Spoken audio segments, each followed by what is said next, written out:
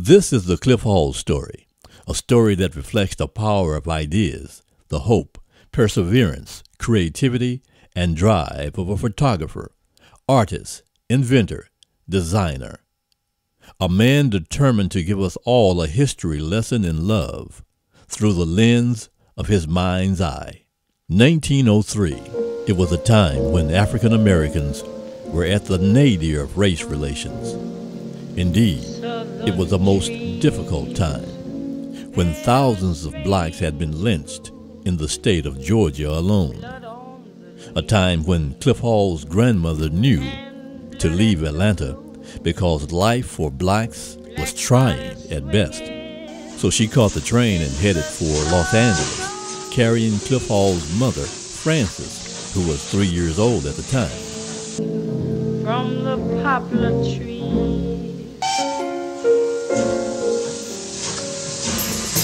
Los Angeles was a sprawling metropolis in the early 1900s. It offered hope and a whole lot of opportunity. Frances Covan met and married Cliff Hall Sr., and in August of 1925, Cliff Hall Jr. was born. But by age 5, his parents divorced, and Cliff went to live with his grandmother, Mrs. Lenny Covan. She was very supportive of everything he tried to do. He called her very sophisticated and danced the cakewalk to music by Scott Joplin.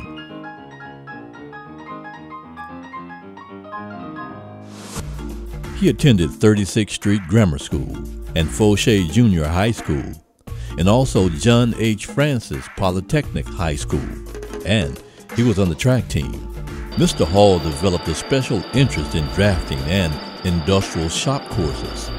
This would soon prove to be a vital component in his career. Upon graduating from high school, Cliff Hall enlisted in the United States Navy in 1943, receiving training at the Great Lakes Naval Training Center in Illinois, and further electrical training with a special unit of the U.S. Navy.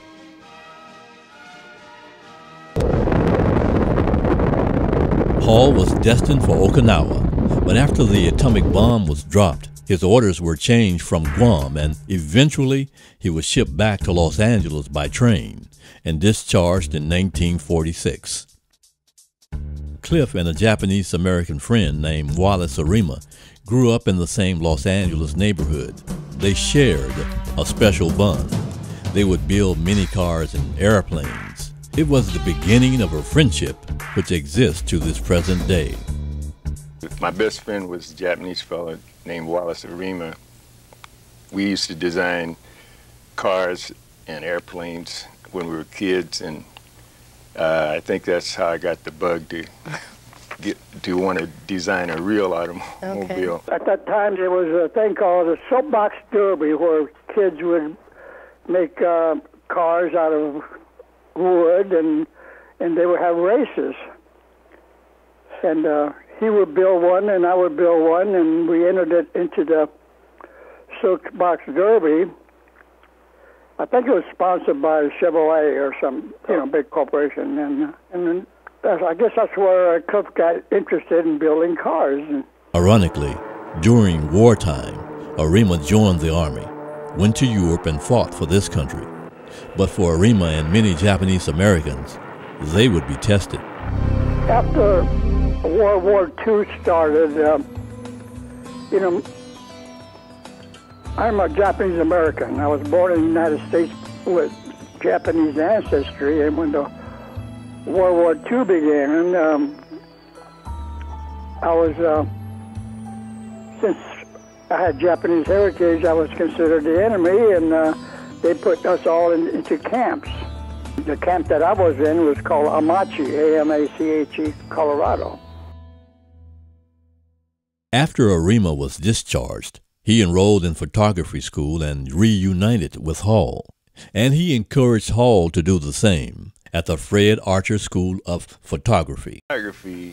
Well, see, basically I was an artist, and the way I got into photography, when Wallace got out of the service, he came by my house and he said, I'm going over to Fred Archer School of Photography, and he said, you want to ride over there with me? I'm going to sign up. I said, okay. So I went over there. So every morning he started coming by my house, and I started going. I was sitting in the back of the class. I'm getting all this free education. I'm sitting in the back of the class until after the third day, the instructor says, how come you don't turn in any projects? I said, well, I don't go here. I'm just waiting for my friend. He said, you can't do that. You get out of here. So I went downstairs and signed up because, you know, for the GI Bill, they let you go. So I went downstairs and signed up and came back and sat in the class. Later, Hall attended Los Angeles City College, the Jepson Fine Art Institute, and the Art Center, enhancing his artistic talents. Hall's father had worked as a chauffeur and a cook for the David Wise family in Beverly Hills, and helped Cliff land a job shooting the Sweet 16 birthday party for Wise's daughter, Judy. He added his creativity, and the rest is history. I was working for the super rich, not just the wealthy. They had the people that are wealthy in Beverly Hills, and they got someone who was super wealthy. And I was shooting for the super wealthy. And one of my clients brought a whole gypsy caravan, wagons, horses, dancers and everything. Brought them from over in Europe for just to be decoration for his party. He did substantial business in Beverly Hills and Westwood, covering many celebrity events and swank parties in Beverly Hills. He was a much in-demand society photographer in Beverly Hills and Bel Air. Hall worked most steadily for the Los Angeles Sentinel, the city's biggest black newspaper in the 50s and 60s, including a lucrative business shooting socialites. Along with the Sentinel's social editor, Jessie Mae Brown Beavers, Hall produced a page once a year called Los Angeles Best Dressed. Professional ladies and wives of doctors and lawyers, they wore what was top of the line and fashionable all year long. After Hall put his finishing creative touch to the page, Mrs. Washington, owner of the Sentinel, had to print extra copies of this edition because a lot of the professionals came from the South and would send multiple copies to family and friends back home. Hall even had a mobile van to process his pictures immediately after important social events, which was unheard of in the 50s and 60s, a testament to his ability to think out of the box. I remember one time he took me with him to be his assistant at one time he had outfitted this old raggedy truck to so like a dark room, and he would go to an affair or something like that. He would take pictures of, this was years before, you know, everybody was doing it. He would take pictures of people, and then he would go out to the truck and develop them and bring the pictures back. Hall had taken thousands of photographs for the Los Angeles Sentinel, yet he mentored lots of other photographers, including Howard Bingham, who eventually shot for Life magazine and became famous for his intimate portraits of Muhammad Ali.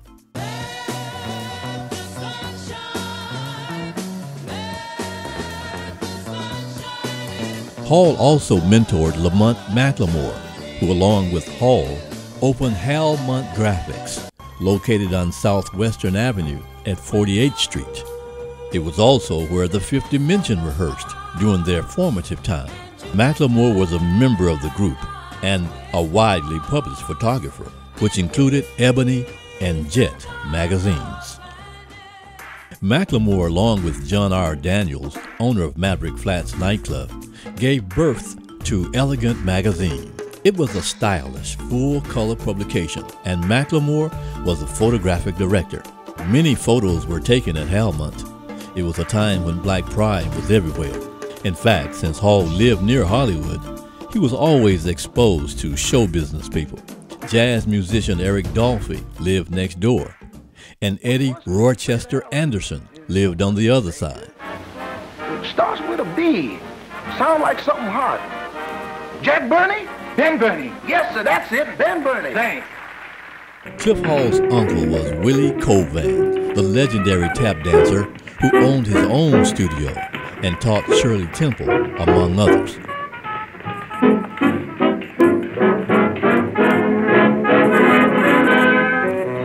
Cliff Hall was in the midst of it all, and his confidence and creativity was moving fast. I decided that I would make my kids cars. So after I got married, I made my kids electric cars. I made them gasoline cars, which you'll probably see one of the pictures of, of my kid driving up into a drive-in, ordering a sandwich with somebody waiting on him. And during the Watts riots, Cliff Hall was armed with his camera. This picture was taken of me in the Watts riot around about the same time, right before I went to Europe. They were having the Watts riots at the same time that I went over in Europe and shot Daniel Johnson, the young artist I knew, that I took a picture of him with Rockefeller. He was my first mentor, and I've known him since 1950, let's see, 50, I would say 55. He was able to take light and bend it whichever way he wanted when he was developing his negatives. And this was just with his two hands. He would take the burst of light and move it around on the paper so that when it was finally finished, it would be what he saw in his mind. Actually, he introduced me to Nelson Rockefeller.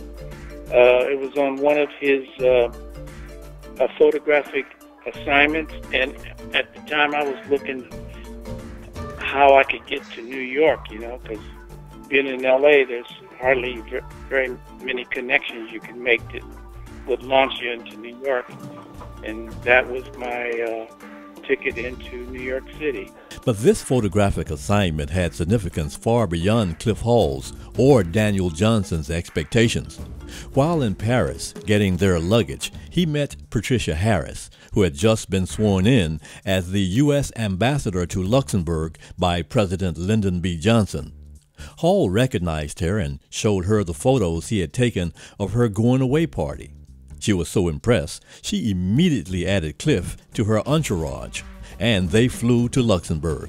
Harris was the first African-American woman to hold a cabinet position and lead a law school. Therefore, Hall's photos of Ambassador Harris's trip served as an all-important historical record because no one from the United States was there to record it. But photography was just one of Cliff's interests. He was constantly thinking about ideas, innovations, and economic solutions for the community. So in 1965, Hall designed a car called the Corwin. It was a sleek prototype of the stock racing-style car that would later become common on the city streets. With financing from the late businessman Louis Corwin, Hall built a stunning two-seater with a fiberglass body, still regarded as years ahead of his time. Hall remembers his meeting with Louis Corwin that set it all in motion. One day I walked in his office. I had done some photographic work because I do commercial photographic work. I shot some of his merchandise. And he said, "Cliff," he said, "what's your dream?" I said, "You gonna make it come true?" He said, "I'll try." He said, "Cliff, you know, you have no idea how much money that you've helped me make." And he says, "What do you want to do?" I said, "I want to build an automobile." He said, "You know how to build an automobile?" I said, "I built my kids at least 5. I said, "but I never built the full-size one." I said, "I want to build a real automobile." So he said, "How much does that cost?" You know, he said, "How much do you need?" I said, "Well, I really don't know." I said, "I've never done it before." He said, "Well, how much you need to get started?" I could answer that. I said, "The first thing come to my mind," I said, "Oh, about $3,500. He wrote a check for $3,500. Now, his bar was on the back of his like, say his desk is here, and his bar, he's standing with his back to me, going in his bar after he'd given me this check. And I thanked him and was walking out the door, and he said, "Cliff," he said, "that's the easiest touch you ever made, ain't it?" And I took it as an insult, and I turned around and I said, "Mr. Corwin," I said, "I'll still do photographic work for you." I said, "But I thought you knew me." I said, "You don't know me as well as I thought you did." And I said, "Here's your check," and I laid it back on the desk. And I walked out. I was mad, and I got out on Wilshire Boulevard, and his secretary ran out there and said, "Mr. Corman said come back." And I said, "Oh, the hell with him. I ain't coming." So he kind of figured maybe I wouldn't come in. Could you imagine this man, multi-millionaire, coming out on Wilshire Boulevard to give me some money I'm running away from? Right. So he took the check and stuck it in his pocket, and he said, "Cliff," he said, "I trust you." He said, "I told my secretary if I'm in Japan or out of the country, anything, when you need some more money, I'm not going to put no figure on it. I'm going to help you build that car. Just come and ask her for it." Wow. He spent at least $100,000, and I spent maybe 50 of my own money before that car got finished. When Hall completed the Corin in 1969, it attracted lots of high-profile admirers. So Hall immediately began scouring the black community for financing to build production models. Pledging their support was Commissioner Sybil Brand, Mrs. Ethel Bradley, wife of Mayor Tom Bradley, Arthur Mitchell, director of the Dance Theater of Harlem. He wanted the first Corin offered for sale. Marilyn McCoo and Billy Davis Jr., members of the Fifth Dimension. Gilbert Lindsay, who was elected the first black city councilman in Los Angeles, and Kenneth Hahn, Los Angeles County Supervisor, had offered their support while Hall was building the prototype of the Corin. Commissioner Sybil Brand, Councilman Gilbert Lindsay, Cliff Hall, and designer and Arts Center student Dennis Hughley, with their teacher Jackie Mack shown here.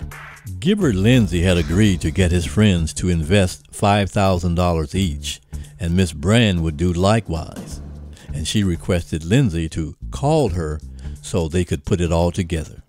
However, the call was never made. The Corin was never mass-produced because it never made it to the production line. In frustration, Hall feels, even to this day, that a simple phone call and a follow-through could have changed history. Who knows? Even to this day, the man in this photograph was never recognized. Was he an admirer or the competition? And I went into I won't call the name of the bank, but it's a bank over here near the farmer's market. And I asked the guy, I was clean too. I had my briefcase, I had a three-piece on, and I had a proposal that was uptight, you know, it wasn't no Mickey Mouse, something scratched on a piece of paper. I had everything together, and I thought at the time, this is where you get money to do stuff like this. So I asked to see the manager, or the man in charge, and the girl at the window said, "Wait right here, I'll go get him." So he came out, and he didn't even ask me to come into his office. He just stood right out there by the teller's window talking to me. And he says, "Well, what do you want?" I said, "I want to know how I go about getting a loan to build this vehicle." I said, "You can look at the potential for it. I have all my plans, all the finance and everything."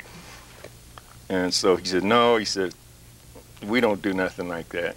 And so when I was leaving, he was laughing, and he was, I guess I know what he's saying to the girl, and he was pointing, laughing, like he said, "This guy must be out of his mind coming in here," you know, and me being a brother too, I didn't help things. Right. So well, that's unfortunate. Look, had he given me direction instead of doing that, now he could have said, I know now that's not the place I should have went to get the money. If he'd have said, "Look, son, here's how you do this. You go to a venture capitalist, or you get friends or family, or you do, things how it really works," he'd be a billionaire today, not a millionaire, and I'd be a multi-billionaire.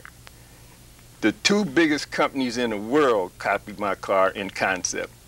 No, I won't call the names of them, but there's the two biggest companies, one of the biggest in Japan, one of the biggest in the United States, both had designed cars that were in concept, just like my car. Okay. Now, if they're copying something I did 30 years ago, what do you think I could be doing now? So was Hall's ideas simply ahead of their time? The Corin predates the Pontiac Fiero and the Toyota MR2 that gained international reputations. Hall had ideas about the bullet-shaped enclosed three-wheel motorcycle that can be powered both electrically or with gasoline. A limousine that you can walk in and stand.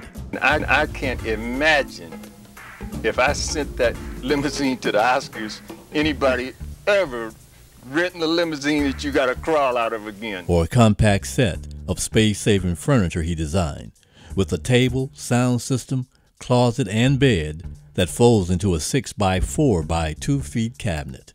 Even now, approaching age 90, Mr. Hall often uses the computer to create abstract art and some thought-provoking designs. The fact is, Cliff Hall is an artesian source of ideas. His friends remember. He just took me under his wing, and he started training me, taking me different places with him, showing me about photography and how to make money in it. I mean, Cliff, that's one thing I can say about Cliff that really turned me on about him. He taught me how to make money in photography. I mean, you can get out there and get to shooting all day long, but if you ain't making no money, I mean, what good is it? I mean, because I don't think really people really realize, you know, the contribution that Cliff made, you know. Several years ago, when I was a columnist for the LA Times, and I think this was Cliff's 81st birthday, and I met with him. We just been in touch, and I met him for lunch, and I just wrote a column about how he was still the same, even 81, he was still the same that I met. You know, he still had ideas he wanted to talk about, things he wanted to develop. To say he's a positive thinker, that doesn't really cover it. He's just so does not take no for an answer. He doesn't get that. He doesn't get that concept. Cliff is irrepressible. He's probably one of the most creative people I've ever met. There were times when Cliff was the only money I had. I mean, I got paid for coming up with ideas, and I couldn't come up with them as fast as he does. Cliff is part of my life, big part. I am so glad that he's still around, because I feel so attached to him. I do. I love the guy. The fact is, Cliff Hall's photography has touched many lives over the years. Former NFL All-Pro strong safety for the Denver Broncos, Dennis Smith, who was one of the most feared and hardest-hitting safeties in the NFL, met and married his wife Andre after seeing Cliff's photo of her in Jet magazine. Cliff Hall is optimistic, idealistic, honest, and generous. He still has high hopes for everything, and mainly that people should put their money together for economic development and deliverance. And I'm about getting the underprivileged the power by just a cooperative effort. So we had no control. I want to build industry so I can have control, and I could tell black people or Spanish people or minorities, I can give them a job myself and pay them a decent wage.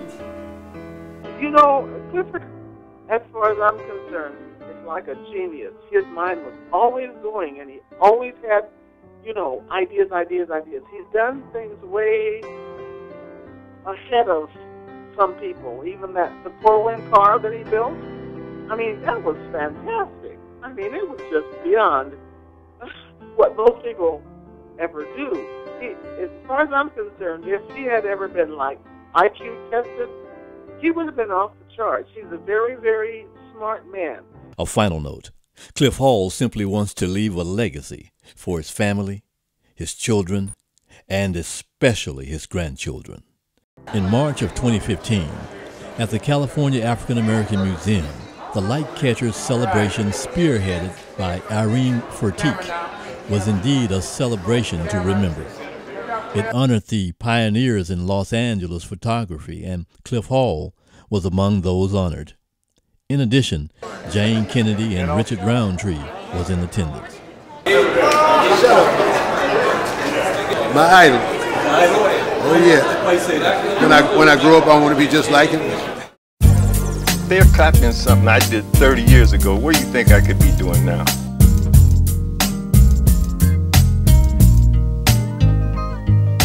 Let's not forget, though trying times there are, we have not lost the war by far. Still work to be done. And as the old hymn says, we all can overcome. Let's not forget the sunrise in the sky, the love and wonders why you don't do or die.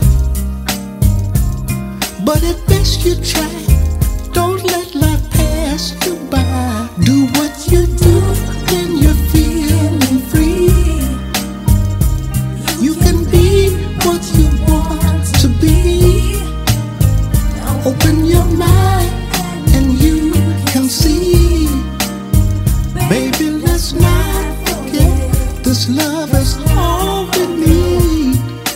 Kiss me once and maybe kiss me twice. Sweetens the spice of life, my child. Just give me